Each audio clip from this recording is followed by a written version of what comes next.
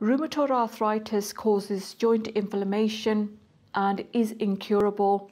Treatments therefore control rheumatoid arthritis.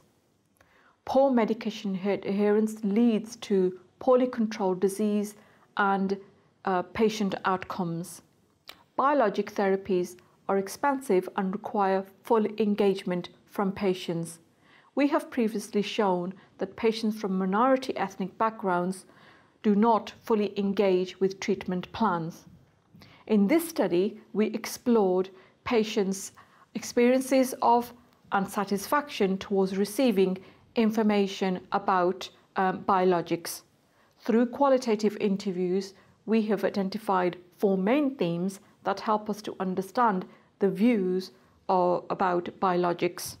This novel study provides us into insights of South Asian patients' experiences of unsatisfaction towards receiving information about biologics.